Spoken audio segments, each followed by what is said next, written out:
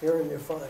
Okay, well, if you read the pamphlet, you probably know a little bit about how I got into the Army. Thank you. There was this thing called the draft, which every young man back in the 60s and very early 70s had to contend with.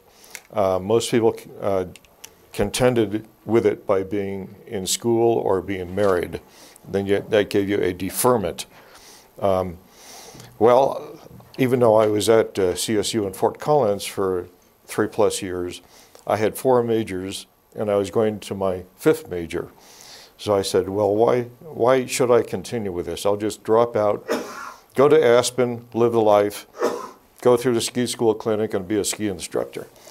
Well, before that actually occurred, I started getting these registered letters at each place I lived in Aspen. And back then, young Americans could take time off from their job or whatever and go to Aspen or Vail and actually live there. You can't do that anymore. It costs too much. Anyhow, these letters were getting closer and closer. And I never opened these letters, okay? And so I would move someplace else. But those letters would keep catching up with me. Well, one day I was in the post office. I think it was actually the main post office in Denver. And I saw that thing, that pamphlet, and I said, be a helicopter pilot in the U.S. Army as a warrant officer. So I looked at that and I said, well, I don't know if it's in here, but I thought to myself, you know, flying over the jungle is better than marching through the jungle. And that was my decision point right there to get qualified. Before I joined, I did get qualified, fully qualified. And then I joined, and then in January '66, went to Fort Polk, Louisiana for basic training, on to primary helicopter school at Fort Walters, Texas, then advanced helicopter school at Fort Rucker, Alabama. And I became a pilot in February 1967. Back then, Vietnam, of course, was a big deal, and most people who graduated out of flight school went to Vietnam. My graduating class was 260 people, the largest class at the time. And then following that, every class after that was larger yet. By the time I got back from Vietnam, the Army was graduating 600 pilots a month, of which most of them did go to Vietnam. There were lucky few that went to Germany, but everybody went to Vietnam sooner or later. Okay, so I think if I get this thing going. Fort Walters, Texas is at Mineral Wells, about 40 miles west of Fort Worth. And so that's where the Army had its primary helicopter school. I trained in the OH-23 Raven, which is that right there. And so we spent 6 months in Texas learning how to solo, doing auto rotations, cross-country. The Brazos River ran near there, and there were a lot of little perches on the river that we would practice our approaches to and departures from.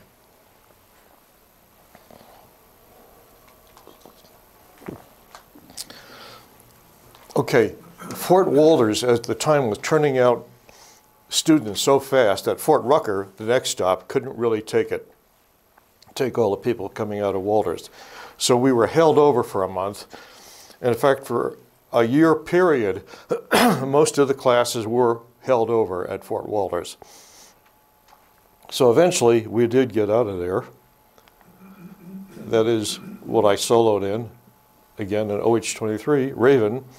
This will be on the quiz as to what kind of helicopter this is. Okay. They did tell you there was going to be a quiz, right? Well, I'll have to talk to these people later, I guess. Okay, this is my section. I think I'm in there somewhere. There were 8 sections, and eventually we all got out of there to Fort Rucker. Okay, that's an H-13T, which was the basic instrument trainer. And I can see I'm going to be relying on that a lot. So the first month at Fort Rucker was basic instruments. And what it is, you get in it, you have a flight instructor. There's a panel, can't really see it. On the other side, the student's in the right seat. So there's a panel that covers your side view, the panel under the bottom of the bubble, and you put on a little hood, and he says, okay, take off, let's go fly. And of course you can't see anything out of the aircraft. And you say, what did you say? Okay, then he says, well, you have to look at the instruments, okay? We're gonna fly instruments. So by looking at the instruments, which you gradually learn to trust, because again, you can't see outside, you do have sensations which you have to learn to ignore. So it's all instrument flying. So for the first month, how to do an instrument takeoff from the ground without seeing the ground, fly straight and level, turns, climbs and descents, stuff like that. So that's the first part of instrument training. Second part is in an A model Huey. There are a number of versions of the Huey. The A models originally went to Vietnam, but by the time I got on scene, all the A models had come back to become trainers. And here you can see, oops, get back there. Little cover there, I sit in the right seat.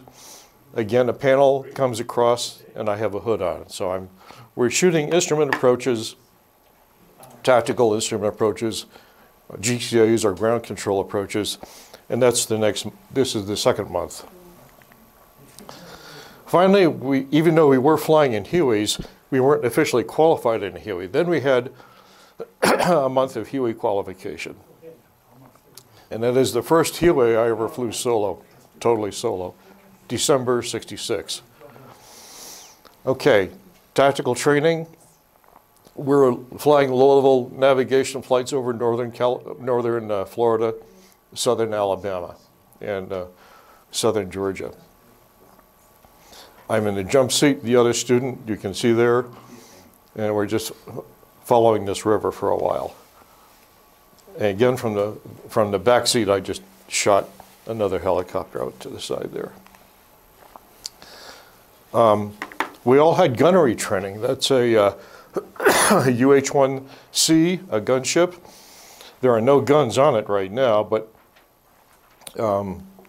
those are the ammunition chutes right there. When they actually do go shoot, they will put the 2 M60 machine guns on this side, 2 on the other side. Plus we'll shoot rockets. And everybody at that time in flight school went through the exact same syllabus. Since then, they've branched out into different tracks. But when I went through, everybody did the same thing. There's a minigun on this.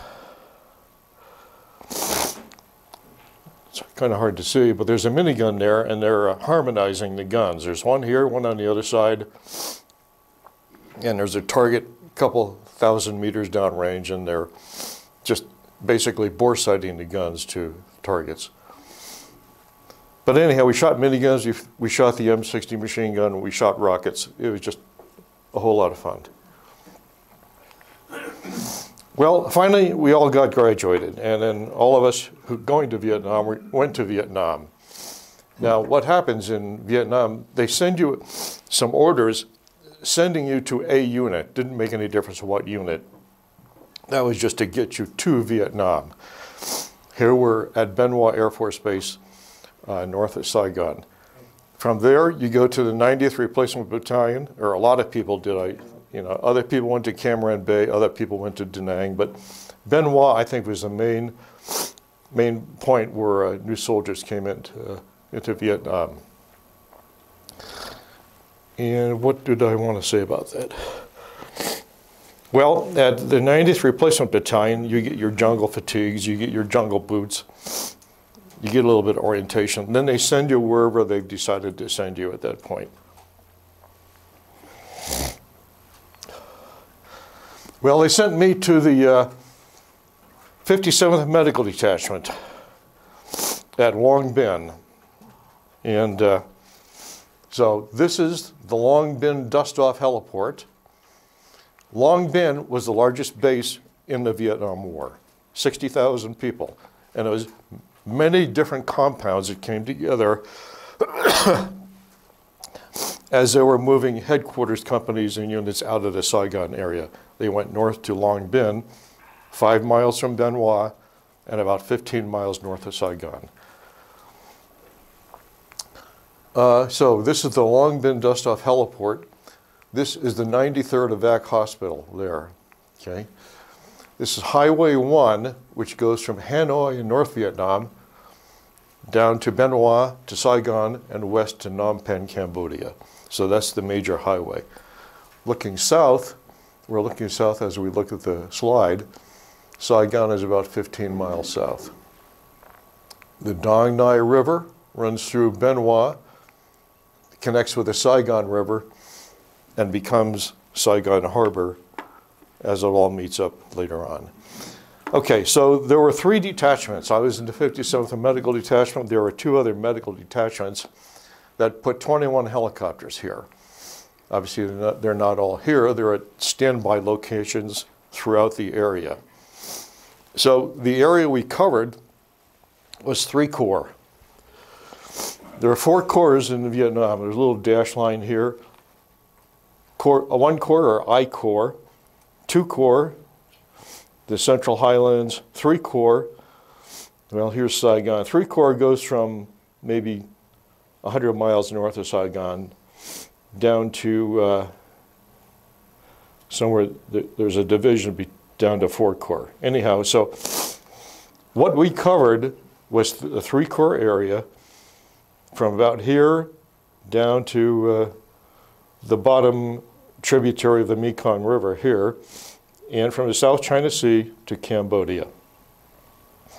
While I'm here, I was in the 44th Med Brigade. That covered most of the hospitals and most of the dust-off helicopters in Vietnam.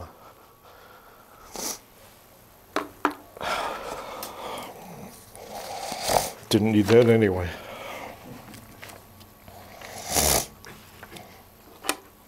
Okay, like I said, there were 21 helicopters here when I arrived. 2 of the detachments left. That left 7 helicopters. The 45th Med Company came in with 21 of its own helicopters.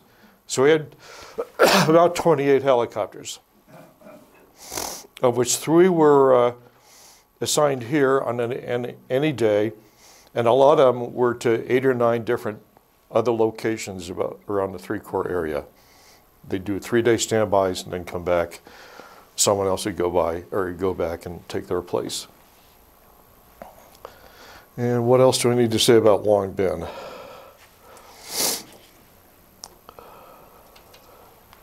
Who knows? Well, let me back up again. Right there is the main place where people come in and drop off their patients, whether it's us as dust-off pilots or whether it's somebody else coming in to drop off patients. And they drop off a patient, the people from the hospital run out, get it, take them in, and who knows what happens then. So here is one of our aircraft dropping off a patient. And just by the fact that this guy has a crutch, that tells me this helicopter was on, its duty for the day was hospital transfer. There were 3 helicopters at any given time. First up was the first guy to go if there was a call. He's on duty 24 hours a day or night. The siren would go off. 1 siren blast would go off for first up. If they needed another helicopter, 2 siren blasts for the second helicopter, and he would go. Would a medic be part of your crew? A pilot, co-pilot, medic, and crew chief. 4 people, okay? Yeah, keep asking questions. If I don't see your hand, throw something. If you're gonna throw something, make it one of those donut holes. Okay. And let you know it's coming. Yeah, so I can get in the right position there. This is our operations building. We had a little operations tower there, which nobody ever used, but we would go in here and get our mission. And normally when the siren went off, the pilot or the co-pilot, it was called aircraft commander, who was the guy in command, pilot, who's actually the co-pilot, medic and crew chief. I, as the piloting commander, the aircraft commander, I'd run in here, get the mission slip, tells me where it is, when it is, what it is. And then, the gunners. huh? Who ran the guns? Dust-off helicopters did not have guns. Oh, they didn't have. Oh, Okay. Now, so most of the medical helicopters had the dust-off call sign. They did not have the side M60 machine guns. Other units that flew medical helicopters, the 1st Cavalry Division, for example, they had their own medical helicopters. They did not use the dust-off call sign. Their call sign was Medevac. They were a little bit smarter than us. They did have side M60 machine guns, okay? But when we went into a LZ, which we thought was hot or going to be hot, everybody had their M60 out, their M16 out. And the guy not flying would have his 45 out doing that, you know, if he thought there was somebody down there. You never really saw anybody on the ground, or at least not as a helicopter crew member. But if you strongly suspected that somebody was going to shoot at you, the whole idea about shooting back was to keep their heads down so they don't shoot at you. It's not so much trying to kill anybody, you're trying to survive yourself. That's the whole idea of whether it's us, you know, as medevac pilots trying to get into a place and get out. More on that later. Okay, there's a helicopter going by. I talked about first up, second up, third up. If you're second up, you had a rescue hoist. And with a rescue hoist, you had either a Stokes litter, which a guy can lay flat on, and there's a little cage around it so it doesn't fall out when you're picking it up, or what's called a forest penetrator. This is a forest penetrator. If we're over 3 canopy forest and we need to pull somebody out, we normally cannot see the ground. And we have to rely upon the people at the ground for micro adjustments as to where we're hovering. You know, we'll get over their area, but normally they're going to see us more than we see them. So they'll tell us, go forward, go left, go right, whatever. Then we drop this thing down. Now this has its 3 arms extended. When it goes down through the trees, these 3 arms are up and the strap here holds it all together. So it can penetrate down through the forest. So what the guy does, he straddles, they put the arms out, they straddle him on these arms and make sure he's secure, then we pull him up through the trees. Hopefully he doesn't get caught in the trees.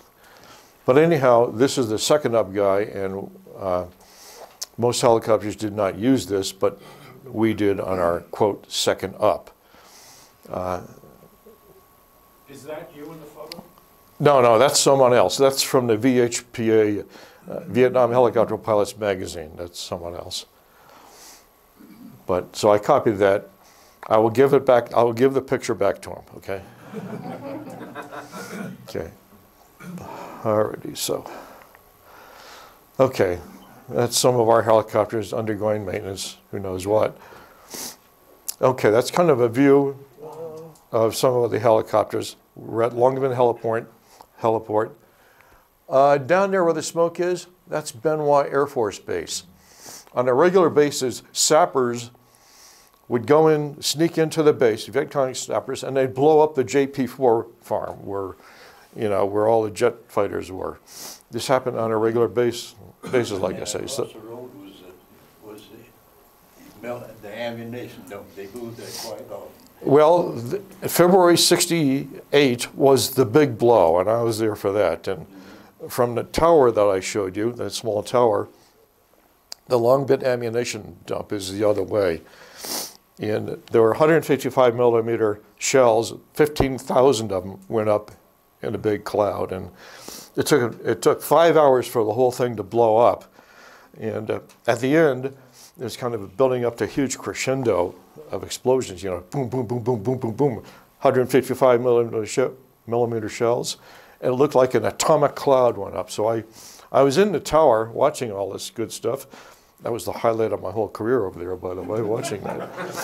And I saw this mushroom cloud go up, and I ducked down behind the wall, and I grabbed the radios that were up there, hoping that, you know, they wouldn't crush me too bad when the whole thing went over. But luckily, the concussion wasn't all that bad. So everything after that was just kind of nothing. We had visitors, an Air Force Huey, the 20th Special Operations Squadron. They did secret stuff across the border. This is Benoit Air Force Base Rescue. This is a Cayman Husky helicopter. It had a very strange sound to it. It is really an egg beater type of arrangement. The rotor blades intermesh. It had a swishing sound to it. But it was used for, normally they'd have a fire bottle under here. And what they would do with a burning aircraft, if it crashed, they'd come up to it and kind of get to the side where the crew is, and then they blow the fire away just by the rotor wash of the helicopter and spray foam on it, okay? So that worked pretty good. And they didn't have a tail rotor. They had no tail rotor. So they just had two of these counter-rotating blades. The good thing about having a helicopter without a tail rotor is that all of the power goes to the lifting rotor system. Normally, in most helicopter designs, about 15% of the power is used by the tail rotor just to keep the thing aimed the way you want it to aim. Okay, that's one of the first OH-6s, a Hughes OH-6, or a Loach, we called him, light observation helicopter. And that's our refueling area back there. And so I took a bigger picture of him because that was the first one I'd ever seen. Summer '67. Chinooks came in on a regular basis, either hauling back a helicopter that they'd retrieved from the field somewhere, or they could bring in their own wounded, or sometimes just passengers. This guy shows the record of what he's rescued there. That's the typical scene, and I should probably talk about terrain here. Just do that for now, so I don't trip over it. Here's Saigon, Benoit, Long Binh. From here north is all wooded terrain, all the way up. From here south is all rice paddy. Saigon was made out of rice paddies. Long Binh and Benoit were sort of the division area. So everything up here is north. That and down by the Mekong River and the Delta, several tributaries to the Mekong River. That's all rice paddy. So anyhow, that's three core area. Some of it's triple canopy jungle. Okay, you'd often see these rows of holes in the ground. These are B-52 strikes, okay? And whenever that was going to occur, you would hear on the emergency frequencies on the radio, quote, this is Paris control. Paris, well, Saigon is known as the Paris of the East, so their air traffic control was run by what they called Paris control. Just like we have Denver approach control, they had Paris approach control. And they would say, extremely heavy artillery. And that was the code word for B-52 strike. And they give the coordinates, and you, of course, want to go the other way. So, yeah. Most of the B-52 strikes were at night.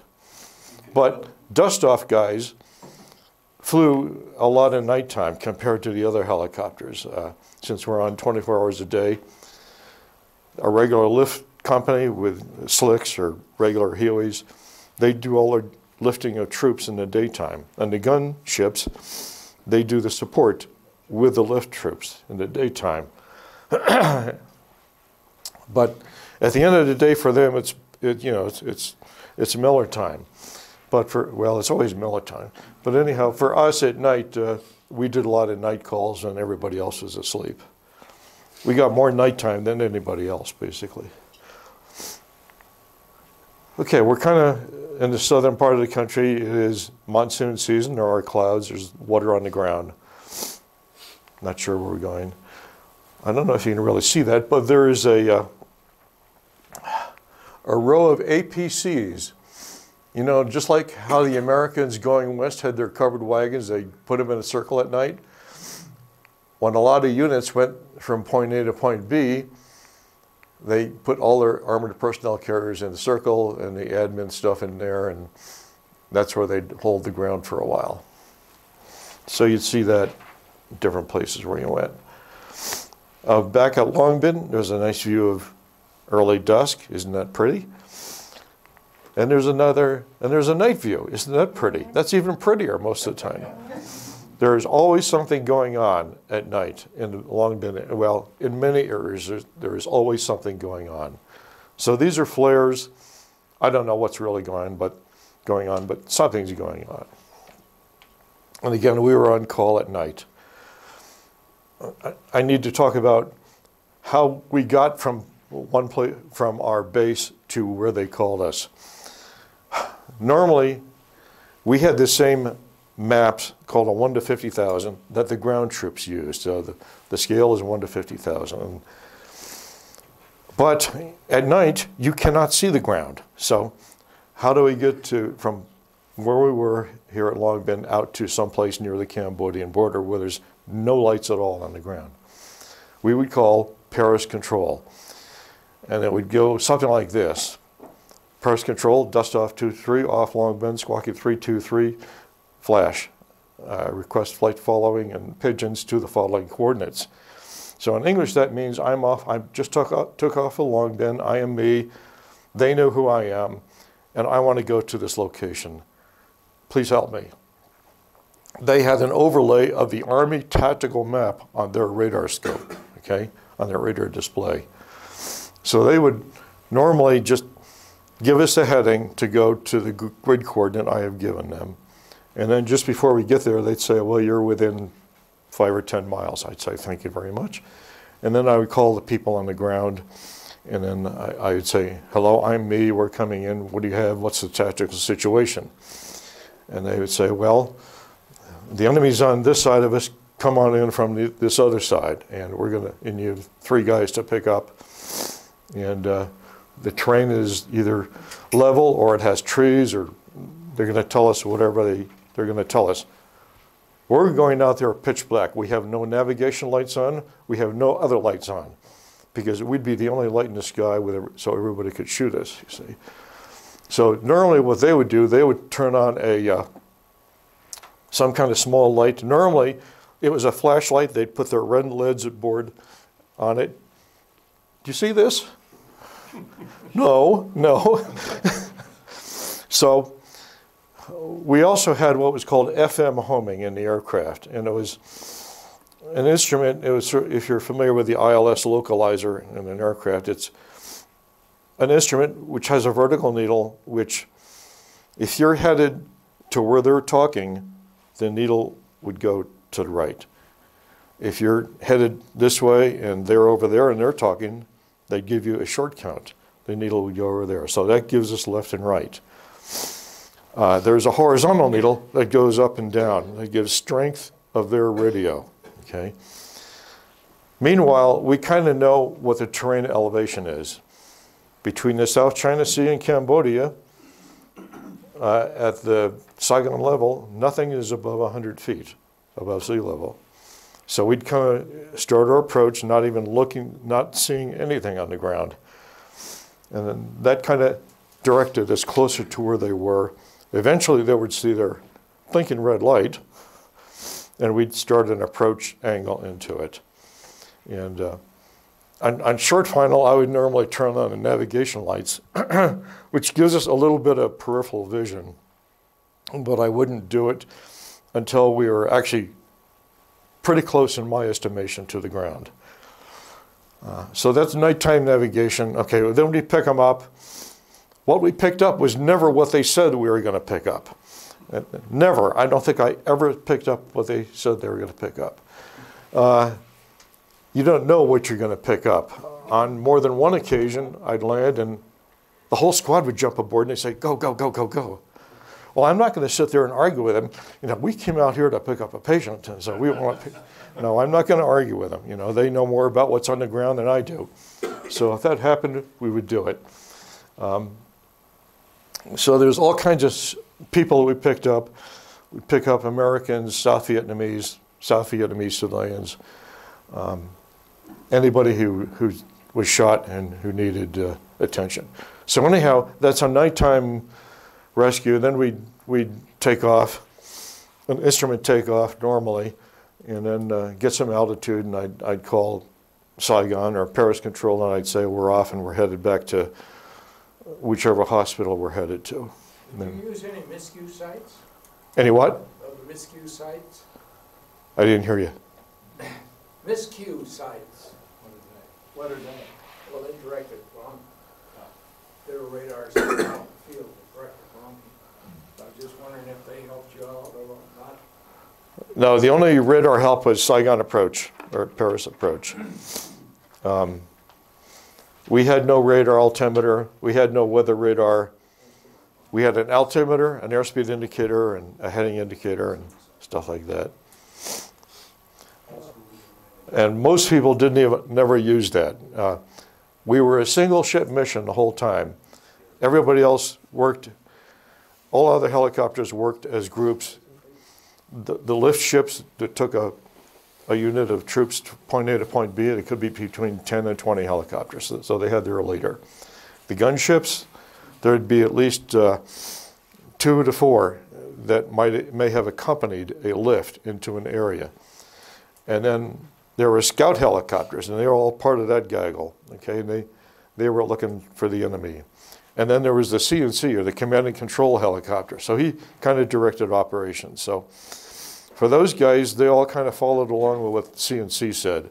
For us, we arranged everything for where we're going and got in and get out by ourselves.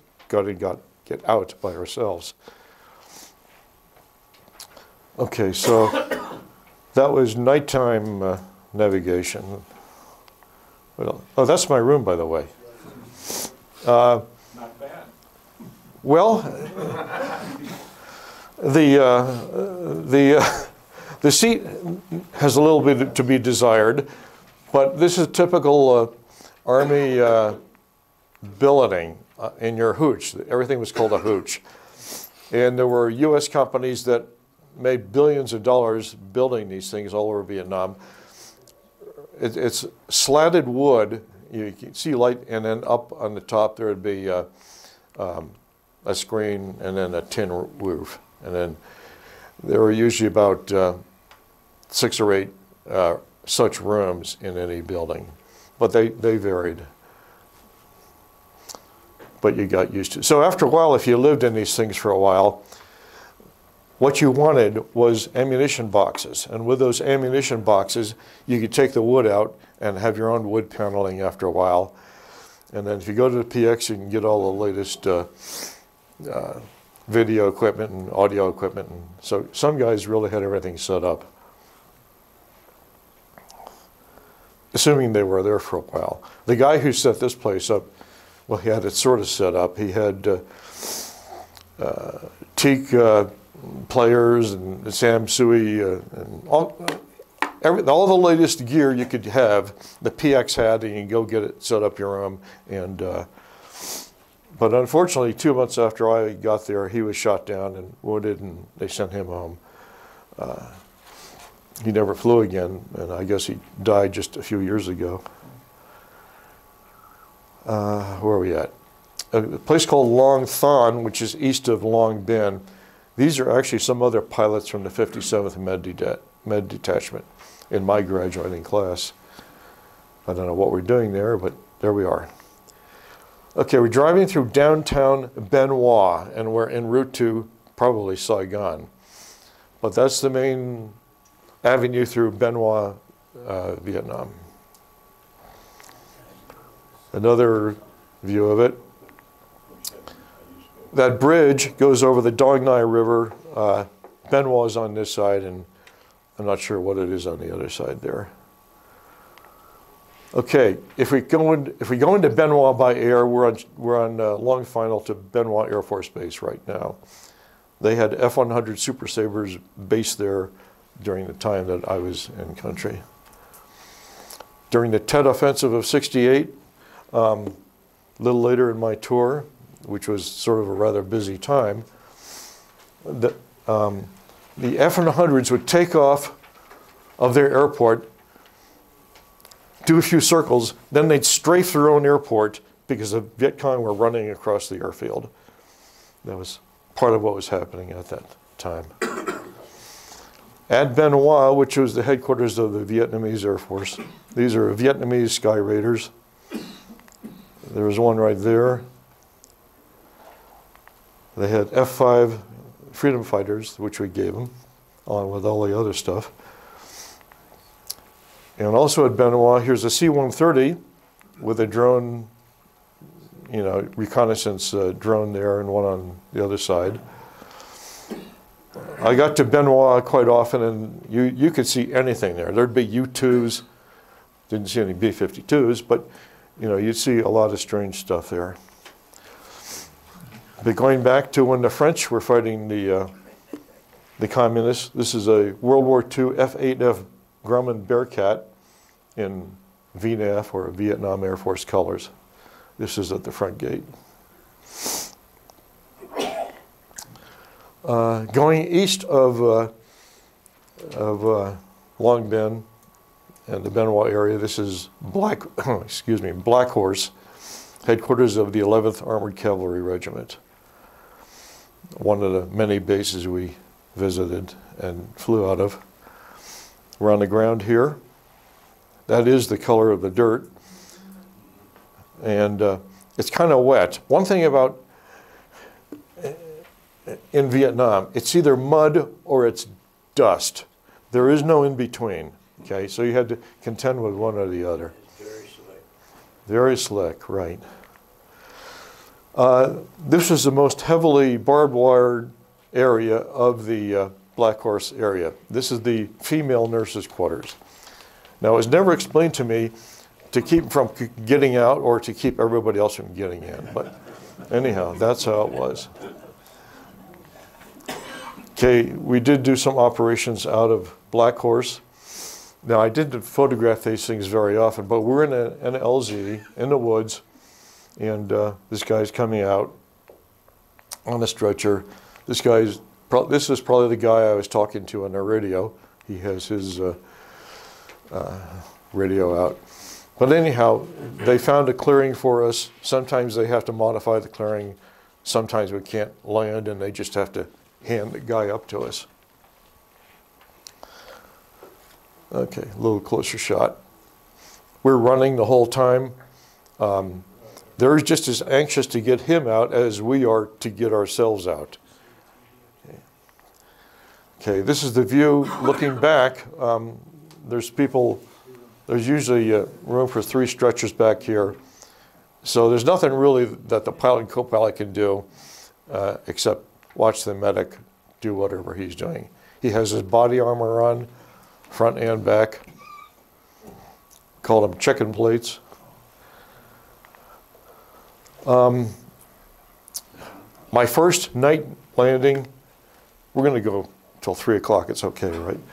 My first night landing, the guy I was flying with, who was teaching me how to make a night landing, lights off, with no lights on the ground. So we had every light off.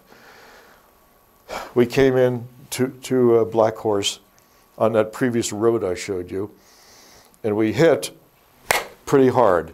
And what it did, doesn't show it here, but it spread the skids out, and the belly of the helicopter was sitting on the road. So this is the next day. This thing is coming back to Long Binh. The following night, I flew with him again, and he was going to show me again how to make a night landing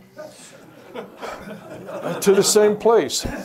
And he said, okay, Chuck, you know, well, I was in the right seat, and the controls of the landing lights and everything are on the right seat. He was on the left seat.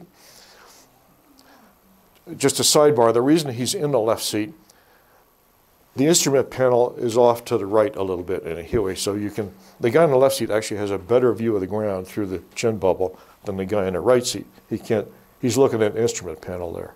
So anyhow, he's in the left seat. I said, Chuck, don't turn on the landing light until I tell you. Okay.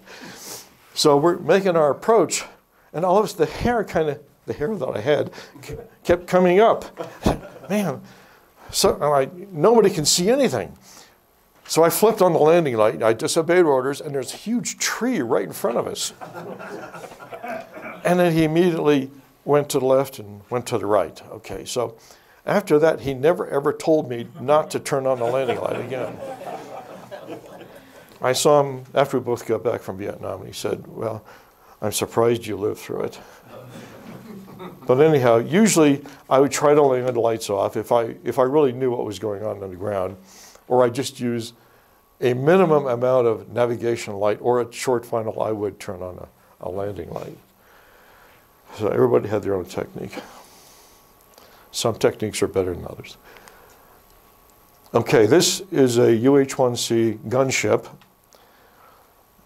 with the 11th Armored Cavalry Regiment, okay? That has the 11th ACR, it's the horse with a black and white background, or red and white background. There is a minigun on here, it's hard to see in the slide. A 7-shot rocket tube on this side, and the same thing on the other side. So.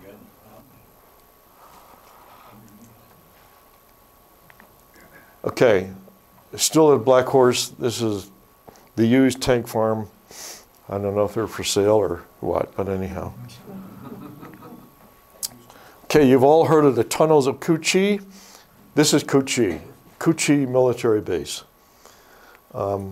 Headquarters of the 25th Infantry Division, Michael's alma mater, and it's a big place, and that's the runway there. We're going to go land here. We're kind of landing along the runway, looking for a place to park among the empty revetments. And at Cu Chi, you know, the Army had some airplanes and the Air Force had some airplanes. Here's an Army 01 Bird Dog. The Air Force had an 01 Bird Dog. This guy's loaded with 8 rockets, Willie Pete or white phosphorus warheads, which are actually the best marking rockets. They're better than the, quote, smoke rockets.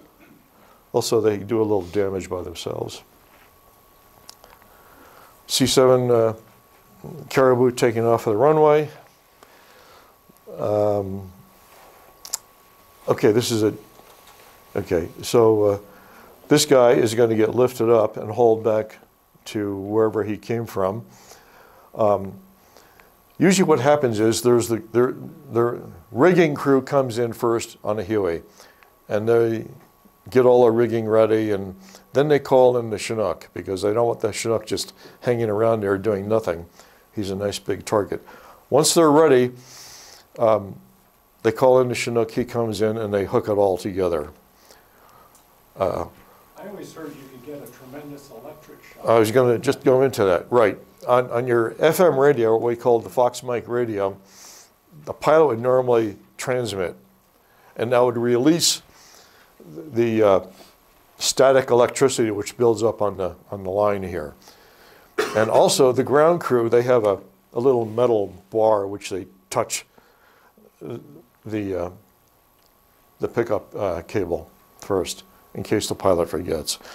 But you have to do this right before he grabs it again, because almost immediately that static charge starts coming up again. So anyhow, they're about ready to pick it up and take it back to where it came from.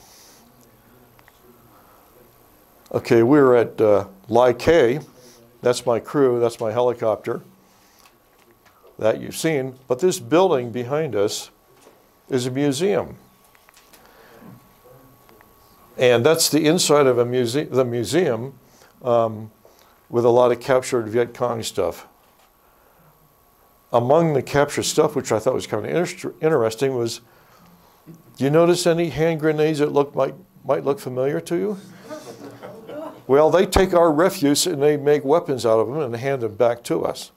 They would take artillery shells that didn't go off. They take bombs that didn't go off, disassemble it, take the explosive out, put it in some kind of container, get the fuses from somewhere, and they were used against us.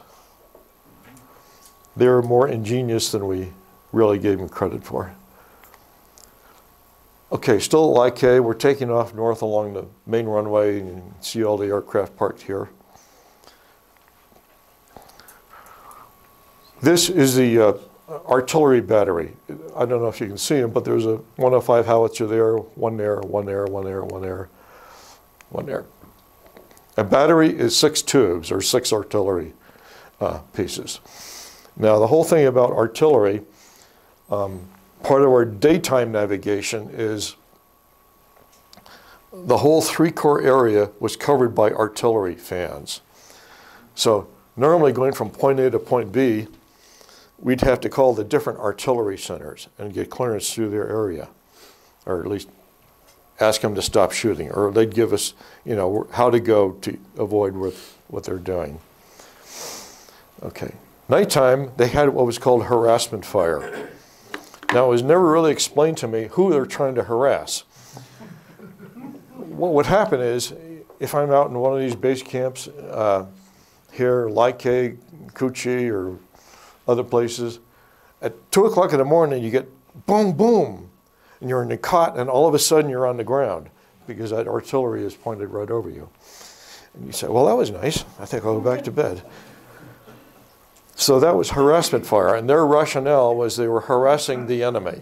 Okay, but I think they were harassing us just to see if we were still there. Okay, this is at Quan Loy, a little bit further north of, well, there's Saigon, and then Highway 13 goes kind of north from there, Lai Khe, and then this is Quan Loy, further north, sort of in the northern area of what we covered. And we go to these places for 3 days, and when we're there, this is who gives us the mission that we're going to do. Okay, this is the living area. Notice it's kind of red. Well, it's next to the runway. And when a helicopter hovers down, a huge cloud of red dirt comes up and slowly works its way over to where we're trying to sleep and kind of settles down there. A note about, I was talking about wood before. These are all rocket boxes and ammunition boxes. This is kind of the summertime area, but in the wintertime, it's all mud. So they've made their little wooden sidewalks to go from one tent to another. These are all rubber trees, by the way. Okay, that's the visitor's tent where we stayed. That's my medic right there. We had 4 little cots here. This is our bunker, so that when real artillery started coming, or mortars coming in, we could run out and jump in the bunker. Normally you wouldn't do that because most people get injured during their running. So in reality, if stuff was really inbound, we would just roll out of the bunker, roll out of the cot and lay on the floor. That's our shower. We would hang it from a tree limb. We get some other water, heat it up. This already has little spikes on the bottom, or, you know, ice pick holes in the bottom. And there's a little platform, a little wooden platform, and there's nothing around us, and we're out there stark naked. But after 3 days, I don't care who's watching, you know. I mean, you really get filthy out there just by doing nothing. So we pour the hot water in and take our shower, and that was good. Pour some hot water in and dry off somehow, and then call it a day. So life was good out in these places. You should try it. Quan Loy runway. A lot of C-130 traffic goes in and out. You can tell by the contrails that there's a lot of moisture there, okay? So as the props go around, they're creating the low pressure area and the air condenses and all that good stuff. Dao Chiang. I spent more time at Dao Chiang almost than I did at Long Bin. That's my helicopter ready to go. Dao Chiang is the home of the Michelin Rover Plantation. They still owned the rubber plantation. It was still French owned. It was the largest rubber plantation in Vietnam. After the war in 1975, all of these plantations were, you know, taken over by the communists at that point. But right now, this was run by the French. You Even couldn't though- tolerate that either, could you? I'm sorry? They never put Agent Orange to kill. Oh no, they're not gonna, we'd have to pay, if we put Agent Orange on rubber trees, we'd have to pay extra. Yeah. But We're already paying to, you know, yeah, but habitate their precious plantation. These are all rubber trees, by the way. And you can see some of the slash marks on that guy. But there are a lot of plantations. So when I visited Dao Chiang, this is our housing area. This is some of the French housing when they were actually in control, even though they still owned the place. You know, life really was not too bad. There is a above ground swimming pool. I did look at it. I went upstairs, and the first time I looked at it, it was just green stuff. But one day, during one visit, they actually had it cleaned out, and I actually did use it. It was for 5 minutes. Couldn't stay too long because we're always on call. Going over to Tay Ninh, this is the Cao Dai Temple, which is a indigenous Vietnamese religion which combines Christianity, Buddhism, the Muslim religion. Victor Hugo has something to do with it, and Joan of Arc has something to do with it. That's all I know, okay? But that's it. Now, these days, that's a major tourist attraction. Okay, in the Tay Ninh area, this is the other actual pickup that I bothered to take pictures of. Looks like they chopped down a tree there. But anyhow, everybody's surrounding me. We're out there to pick up somebody, I don't know who. There was a tank running around out there in the thicker areas. I didn't see too many tanks out there actually doing stuff. It just, in the heavily wooded area, they weren't all that good. Okay, same area where they're loading stuff in the back of the aircraft. Normally, during a load, the people on the ground would run up with their patient, and there's probably a medic already there, you know, in their unit who probably put some Band-Aids on it. And then our medic would put more Band-Aids on and start an IV on them or something like that. And the whole point wasn't to operate on them there. The whole point was to get them to a hospital as fast as possible. So they wanted us out fast, and we wanted out fast.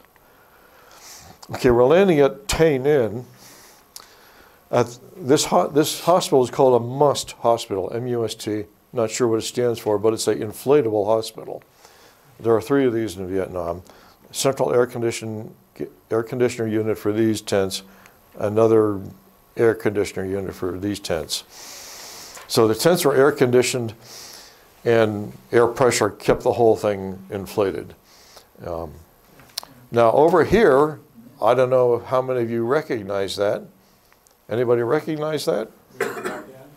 Nui Bao Dien, Black Virgin Mountain. So everything's less than 100 feet above sea level in this part of the country, except Nui Bao Dien rises 3,200 feet out of the terrain. And the deal with Nui Bao Dien is it's a good place to have a relay station for your radios. So we were on the top. We had radios up there. We had a little post up there. We were on the bottom. We had radios down here. And the Viet Cong had the middle. They had their radios here. And I've landed on that thing a few times. And at night, it gets what's called a cap cloud. You know, it's very moist and it's very warm. So at night, it cools off and that moist air condenses. So as the air goes up to the top, it condenses to a cloud. And then as that same parcel goes down on the other side, it heats up again, so the cloud goes away. So even though the air is going over it, the cloud stays on top. And that's a little bit interesting to try to land through the cloud onto the top. It's only about 5 miles from the Cambodian border. Okay, a 175 millimeter piece hanging around at Tay Ninh. Captain James Williamson, my ever-loving friend, he's the guy who taught me how to not make night landings. Okay, so but he's a pretty good guy. So I saw him again. I flew with him later at Fort Rucker. So we're at, the previous slide was Tay Ninh West, the U.S. military area. This is Tay Ninh East, which is a special forces area. Okay, so I don't know exactly why we're there. You can see the runway matting, the PSP, pierced steel planking, which was used throughout Vietnam to make runways and roads and whatever you need.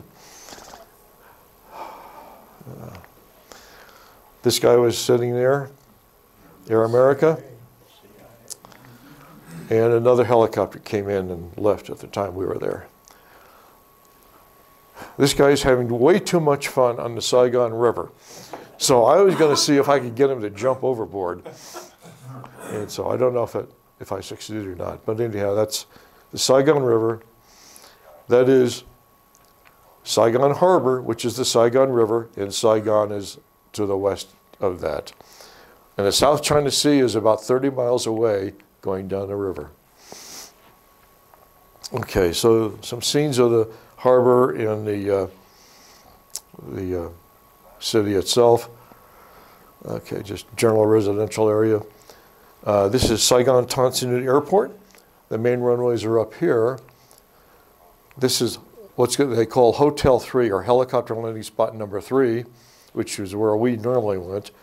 After landing down here, we taxi into the Little Red Cross, and an ambulance would normally visit us there. That's if we had American wounded. If we had Vietnamese wounded, they went to a different hospital, and I would land actually out here on the ramp somewhere. I forgot now where. Yes? My name's Rick Reynolds. I was in a specialized branch of the military. But anyway, I was fortunate, for one instance, to have both my mother and my stepfather in Vietnam at the same time I was. The picture you're just showing right there, my stepdad, is Pete Boggs. He's 93 years old. He and my mother served in Vietnam at that base. Pacific Architects. PA&E? PA&E. You built our hooches. Yeah, I was out First Infantry for 7 months, and then I came into Saigon, and I had the new MAC-B. Uh-huh. And I also stood on the, we lived upstairs, and I've seen trucks full of American bodies. Oh, yeah. Well, like I said, most of the time we went into the heliport here, but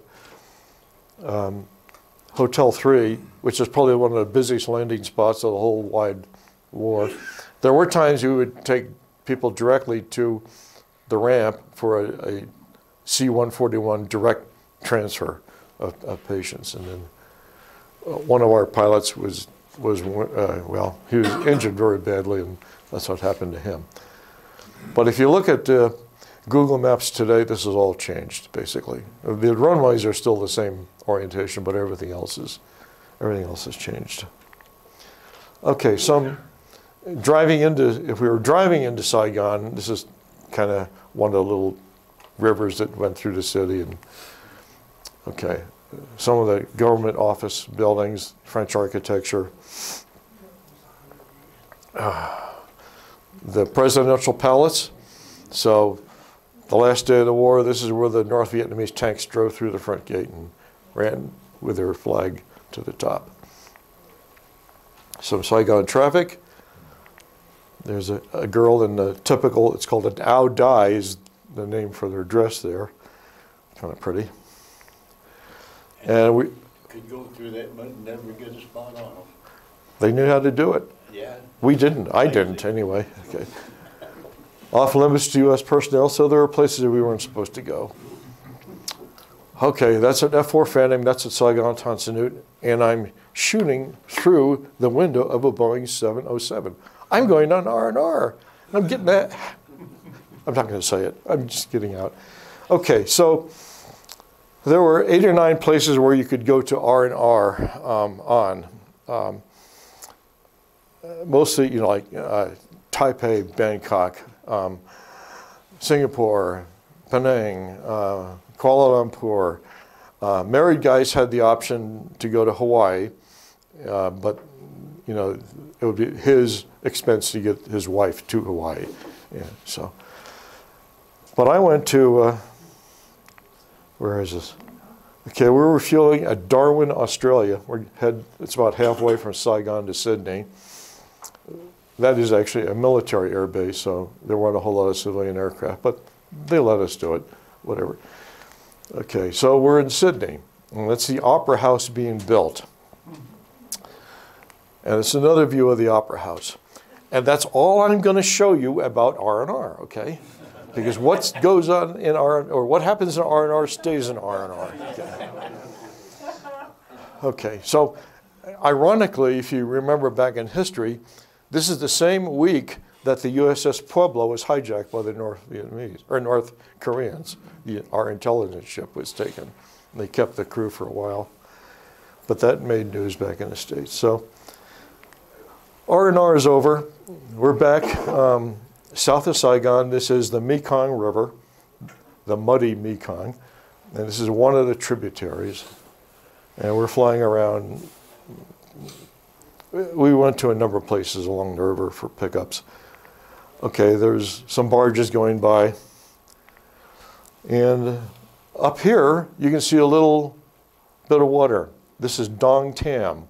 So during the time that I was there, the U.S. military built a Army/Navy base on this part of the river.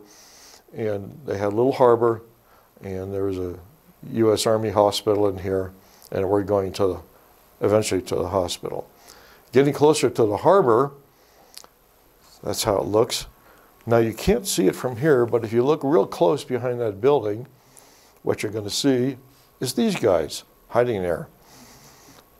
The Riverine Force, U.S. Navy Riverine Force, also known as the Brown Water Navy.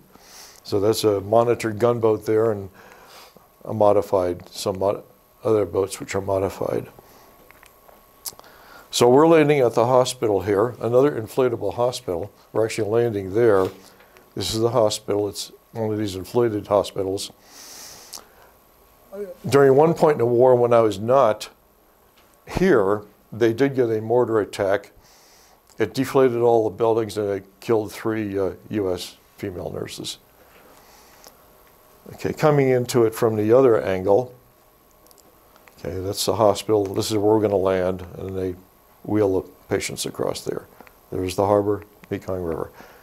That's where we stayed during our 3 days there. And another PA&E project, I'm sure. So, okay, I didn't take this picture, but you know, that's one of our helicopters. We're landing on one of these things here. A lot of these boats, barges, and landing craft had little heliports or little helipads on top. Didn't take that picture, but that could be me sitting there. I don't know who took the picture, but anyhow, there's a bunch of people sitting on the ramp there. We had to land crosswise. If we landed with the nose headed toward the rear, the tail would get into the bush. If we landed otherwise, with the nose up here, the tail would get into the antennas and structure of the boat. So we had to land crosswise. The trick about that is all these boats that the Riverine Force was using, they didn't really anchor. They just kept the engines running and parked nosed into the, the bank.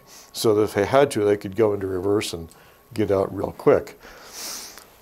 When we landed a helicopter aboard, if we did not land in the center of the boat would lean one way or the other. That would overheat the engine of the boat, and we'd have to reposition the helicopter. Okay, that's not one of our helicopters, but it just shows one guy on a boat. So the Navy had its own helicopters, as well as the Army was using this also. This is during in the latter part of my stay there, we were supporting a Vietnamese Marine operation, and they actually lost a lot of people on that. Okay, just a black and white photo. It just shows a better shot of how you would actually have to land crosswise on that and land in the center. Otherwise, the whole boat's going to rebel. I believe we're east of Saigon now, going through tea plantations to a place called Xuan Loc, Xuanloc.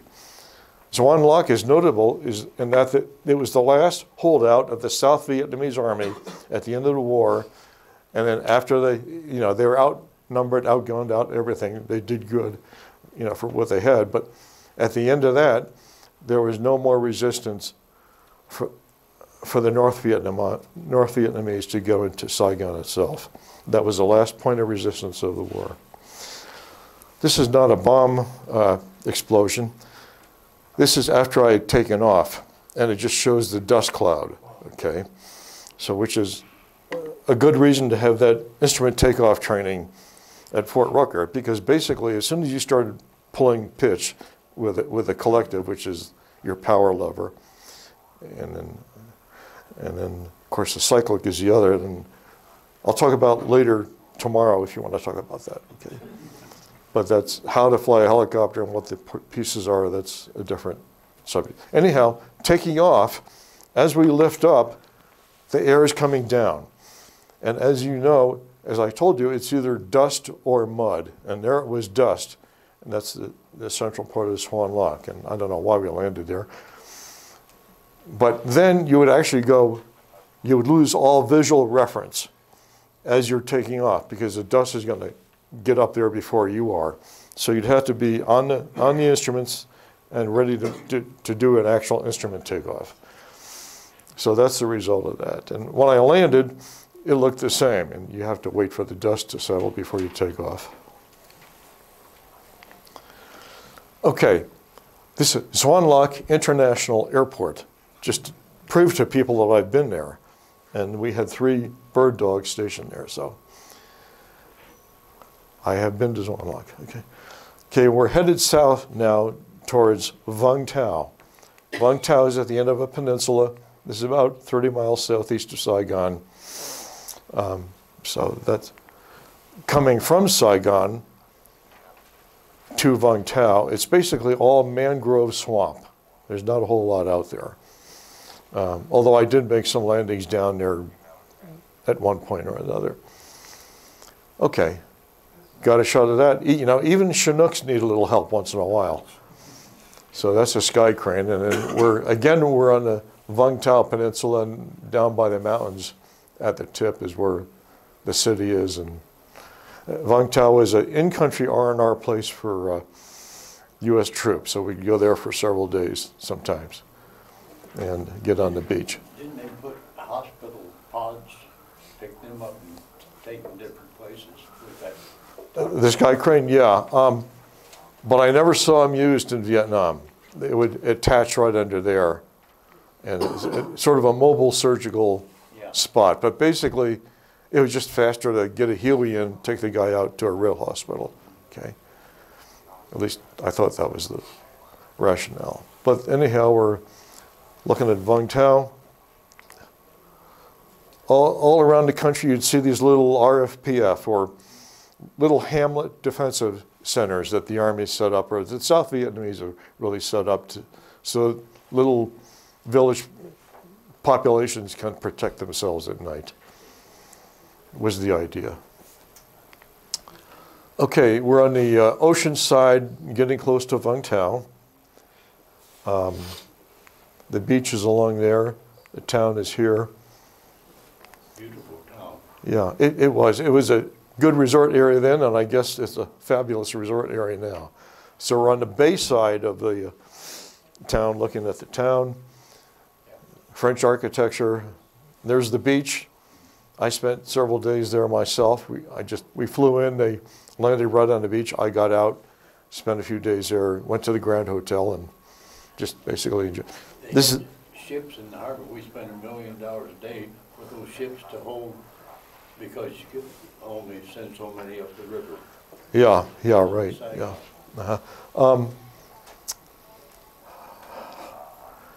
Let's see.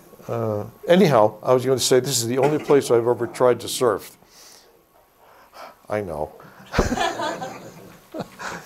Okay, just about killed myself. Okay, I'm going to try and get through this. We're landing at the air base at Vung Tau. It was a major maintenance center for the Air Force, the Army. There's some Army Mohawk birds, another. Okay, the Navy's there, and there was some radar up, and he's right over the airstrip. About 2 months after I got there, two B-52s collided 46 nautical miles south of here in the South China Sea. So they sent anybody they could get a hold of to go 46 nautical miles over the ocean. No flotation gear, no nothing. You know, we're flying around over the ocean about 10 feet and you say, well, I hope the engine doesn't quit. But anyhow, we didn't find anything because anything that had been found was already found. And everybody was lost aboard the aircraft. Don't know why it happened, but as a result of that, we got qualified in landing on Navy ships. So that's in the Vung Tau area right there. Some other Navy ships. So much. Going up the coast, Cap St. Jacques was where the Viet Cong had their in-country R&R center. We never went in there. Okay, further up north is Nui Dat, which was the Australian compound. They had their own little world, and they were on the beach there in their birthday suits. But so we're landing at Nui Dat, and we spent a few days there. So that's Australian stuff there. There's a Royal Australian Air Force Huey. And eventually they built a little concrete pad for us. Okay, we're checking out a dead VC, and these are people from the medical center at the Australian compound. The best meal I ever had was at the December 1967 Christmas dinner at the Australian Officers Open Mess. It was nice. Further east, Phan Thiet. I'm just going to have to start going through this. We built a runway there. It's on the South China Sea. Phan Thiet City is in the distance, fishing village, but we stayed here several days. Okay, kind of a busy airport. That's from the 1st Cavalry Division. It has a Red Cross, but it also is ready to mount an M60 here. We did not mount M60s. We stayed in that. Not in the best condition, but it was better than a tent sometimes. Right on the South China Sea. A French-built pillbox to hold a machine gun, French barbed wire, signs all around saying landmines in French. The city, it was kind of nice walking around there. And if you need your helicopter washed, you can take it down to the local helicopter washomat. So I don't know what we paid these kids, but I'm sure it was more than what they were getting or earning. In the city itself, it was amazing how easy it was to walk around here. Normally you wouldn't do this. We're in a little tourist shop, typical pajama uniforms, or not uniforms, but wearing attire for civilian Vietnamese. Okay, this is sort of a nighttime, well, at nighttime it'd probably be visited by the U.S. troops. Up here it says Beer 33. Bombity Bomb 33 was the local rot gut that they produced, and I tried it and I went back to Schlitz and Bud. But anyhow, it's 40 or whatever the number is there in piastres. And that's U.S. military script is what they're talking about. I never saw a real dollar bill over there. But anyhow, she looked pretty nice. We figured she had some French influence, so what the heck. Take a picture of her. That's a graveyard outside Phan Thiet. Everything's above ground. I don't know what slide number this is. But anyhow, we're going up the coast here. We need to pick up some new helicopters. I'm in the back seat. I'm part of the crew bringing back the new helicopters. Okay. Along the way, we sometimes see scenes like this, stretches of defoliated jungle, AKA or Agent Orange. Okay, that's the result of Agent Orange. We're right on the coast here. That's sand on the coast. Okay, they're trying to refuel. They're trying, getting our new helicopters, coming back south, in and out of the weather, passing Camran Bay Air Force Base there, passing a Navy cruiser, and we got a boat. How's that? It had guns on it, I can tell you that, because they were shooting our way. Anyhow, we had an intel briefing before the trip, and they said, there's no naval artillery, don't worry about it. So we were flying south. He was there. He was shooting big orange things coming out of his barrels this way, and then big explosions going on over there. So much for intelligence. We're about an hour. I see it. Okay, I'm going. Okay. Okay, we're on a standby someplace out in the woods. That's the perimeter right there. Okay, this is a huge area. These guys have been out there for a while, and they're okay. We're having a class on how to change a track on a duster, but it took them a while to figure that out. Okay. Oh, we're getting close to the end. Finally, I said, to heck with this place, I'm going home. So this is Kadena Air Base, Okinawa, and I just happened to be sitting next to the window, and I thought that was a pretty lucky shot. These guys are all bombed up and ready to pay a visit, bombs under there. Okay, there's 3 of them. And okay, back at Fort Rucker, just as a sidebar, this is the last slide, okay. The guy who taught me how to not make night landings in Vietnam flew for the Medevac unit at Fort Rucker. Fort Rucker and a lot of the other training bases in the States during the early 70s had a program called MAST, M-A-S-T, Military Assistance to Safety in Traffic. So eventually they would be called to pick up people on highways. Well, eventually, with all the excess helicopter pilots running around in the early 70s, they said, we can do this. And that was the start, at that point, that was the start of the civilian EMS helicopter operations in the States. Most other countries used state-sponsored EMS programs, but here in the States, we use private contractors. Flight for Life out of Denver was the very first totally civilian EMS helicopter operation in the United States. It started in 1972. Okay, so sorry to take up all your time. Weren't their helicopters French-made also? Yeah, well, especially in the States, the Alouette 3, which when Flight for Life started, it used an Alouette 3. And what they use right now is called an AS-350B3, which is also French. French helicopters are much better at altitude than American helicopters. I did work for Flight for Life for a while, and I flew the AS-350B3, and a year before I started with Flight for Life, that same kind of helicopter landed on the top of Mount Everest 2 days in a row. 29,028 feet or whatever. And you can't hardly get a higher place than that. So they have the best helicopters for mountain operations. For lower elevations, like along the states that are low level, they'll use bigger helicopters. They can carry more people, but they're not good out here in the West. Any questions? I got one. Very good. Go ahead. You explained you said you had 3 helicopters on the mission at one time. Did you mention a 3rd helicopter? Well, first up was the first guy to go. He got the first siren. Second up was the guy with the rescue hoist. He would go first if they needed a rescue hoist. But he would be, after first up went, if they needed another, second up would go. Third up was hospital transfers, basically. And he wasn't, and he would just work in daytime. But he could be pressed in service at any time. Any of them could do anything, anywhere, whatever the need was at the time. But, yes? What's the origin of the term dust off?